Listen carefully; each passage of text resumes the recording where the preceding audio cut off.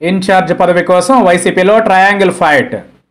9 ఏళ్ల కృషి ఫలించి రాష్ట్రంలో అధికారంలోకి వచ్చారు. అయితే ఆ నియోజకవర్గంలో మాత్రం వారికి చుక్కెదురైంది. సైకిల్ పార్టీకి గట్టి పట్టున్న అసెంబ్లీ సెగ్మెంట్ను కైవసం చేసుకునేందుకు ఎన్నికల సమయంలో అసంతృప్తులందరినీ ఏకం చేసినా పెద్దగా ప్రయోజనం లేకపోయింది. వాటమి తరువాత ఇప్పుడు నియోజకవర్గ పార్టీ ఇన్ఛార్జ్ పదవికి అక్కడి డిమాండ్ పెరిగిపోయింది. ఆ పోస్టు కోసం ఎవరి లెవెల్లో వారు లాబియింగ్లు కూడా మొదలు పెట్టారంట. తెలుగుదేశం పార్టీకి కంచుకోట శ్రీకాకుళం జిల్లా ఇచ్చాపురం నియోజకవర్గం ఎన్టీఆర్ పార్టీ పెట్టిన నాటి నుంచి ఒక్కసారి మినహా మొన్నటి సార్వత్రిక ఎన్నికల వరకు టీడీపీదే ఇక్కడి ఆధిపత్యం.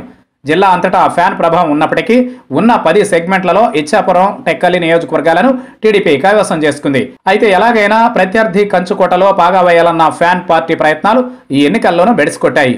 2014 ఎన్నికల్లో ఇచ్చాపురం నియోజకవర్గం నుంచి టీడీపీ తరఫున బరిలోకి దిగిన బెందాళం అశోక్ వైసీపీ అభ్యర్థి నర్తు రామారావుపై 25,278 ఓట్ల మెజారిటీతో గెలుపొందారు. అయితే 2019 ఎన్నికల్లో ఎలాగైనా టీడీపీ కంచుకోట ఇచ్చాపురంలో జెండా పాతాలని వైసీపీ అన్ని రకాల ప్రయత్నాలు చేసింది. అందులో భాగంగా రామారావును మార్చి అతనికి బదులు పిరియా సాయిరాజుకు ఇన్ఛార్జ్ బాధ్యతలు అప్పగించింది. వాటిమి తర్వాత కూడా పార్టీ బలోపేతానికి కృషి చేసిన రామారావు అతని అనుచర వర్గానికి ఈ వ్యవహారం నచ్చకపోయినా పార్టీ అధినేత నిర్ణయానికి కట్టుబడి లాయల్గా ఉండిపోయారట. అయితే జగన్ ప్రజా సంకల్ప యాత్ర ప్రారంభమైన తరువాత ఇచ్చాపురం పాలిటిక్స్లోకి తూర్పుగోదావరి జిల్లాకు చెందిన కాయల వెంకటరెడ్డి ఎంటర్ అయ్యారు. అదే సమయంలో జగన్ పాదయాత్ర శ్రీకాకుళం జిల్లాలో కొనసాగుతున్న సమయంలోనే మాజీ ఎమ్మెల్యే నరేష్ కుమార్ అగర్వాల్ అలియాస్ లల్లు వైసీపీలో చేరారు. దీంతో ఇచ్చాపురం వైసీపీలో టికెట్ ఫైట్ మొదలైంది. ప్రజా సంకల్ప యాత్ర ముగిసిన తరువాత ఎన్నికల నోటిఫికేషన్ విడుదలవ్వడంతో ఇచ్చాపురం వైసీపీలో ఉన్న లోకలన్నింటినీ ఓ కొలిక్కి తెచ్చిన పార్టీ అధినేత ఎట్టకేలకు సాయిరాజుకే టికెట్ ఖరారు చేశారు. ఎన్నికల్లో అందరూ కలిసి పనిచేయాలని, పార్టీ అధికారంలోకి వస్తే అందరికీ సముచిత స్థానం కల్పిస్తామని జగన్ అప్పట్లో మాటిచ్చారట. అయితే అంతమంది కలిసి ఎంత గట్టిగా కృషి చేసినా ఇచ్చాపురంలో వైసీపీ జెండా ఎగరేయలేకపోయారు. ఇంతవరకు బాగానే ఉంది, కానీ అసలు సమస్య ఆ తర్వాతే మొదలైందట. ఎన్నికల్లో గెలిచిన అన్ని నియోజకవర్గాల్లోనూ ఎమ్మెల్యేలే నియోజకవర్గాల సమన్వయకర్తలుగా వ్యవహరిస్తున్నారు. అయితే ఓడిపోయిన నియోజకవర్గాల్లో పార్టీ ఇన్ఛార్జీల నియామకంపై వైసీపీ అధినేత ఇంకా ఏ నిర్ణయం తీసుకోలేదు.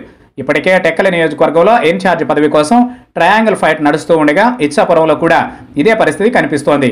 పిరియా సాయిరాజుతో పాటు నియోజకవర్గ ఇన్ఛార్జ్ పదవి కోసం నర్తు రామారావు, నరేష్ కుమార్ అగర్వాల్ కూడా పోటీ పడుతున్నారట. కష్టాల్లో ఉన్నప్పుడు కూడా పార్టీని బలోపేతం చేసిన తనను కాదని సాయిరాజుకు టికెట్ ఇచ్చి అందరం కలిసి పనిచేసినా గెలవలేకపోయారని, నియోజకవర్గ సమన్వయకర్తగా తనకు ఛాన్స్ ఇవ్వాలని నర్తు రామారావు ఇప్పటికే పార్టీ అధిష్టానం ముందు తన మనసులో మాట చెప్పుకున్నారట. మరోవైపు నరేష్ కుమార్ అగర్వాల్ కూడా ఇన్ఛార్జ్ పదవి కోసం తన వంతు ప్రయత్నాలు మొదలుపెట్టారట. తెలుగుదేశం కంచుకోట అయిన ఇచ్చాపురంలో హిస్టరీలో ఒక్కసారి ఆ పార్టీని ఓడించిన క్రెడిట్ దక్కించుకున్న లల్లు నియోజకవర్గ సమన్వయకర్తగా తనకు ఒక అవకాశం ఇస్తే రాబోయే మున్సిపల్ పంచాయతీ ఎన్నికల్లో పార్టీని మరింత బలోపేతం చేస్తానంటూ పార్టీ పెద్దలకు చెప్పుకుంటున్నారట. ఎలాగూ నియోజకవర్గంలో ప్రతిపక్ష పార్టీ అభ్యర్థి ఎమ్మెల్యేగా గెలిచారు కాబట్టి అధికార పార్టీ తరఫున నియోజకవర్గానికి పెద్ద దిక్కుగా ఉండాలంటే ఇన్ఛార్జ్ పోస్టు ఒకటి సరైనదనే ఆలోచనల్లో ఎవరి స్కెచ్లు వారు వేసుకుంటున్నారు వైసీపీ నేతలు. పార్టీ శ్రేణుల భద్రత కోసం గ్రామ వాలంటీర్ల నియామకం వంటి అంశాల్లో ఎవరి స్థాయిలో వారు చక్రం తిప్పుతున్నారు. మొత్తం మీద ఇచ్చాపురం ఇన్ఛార్జ్ పోస్టు కోసం వైసీపీలో ఇప్పుడు ట్రయాంగిల్ ఫైట్ మొదలైంది.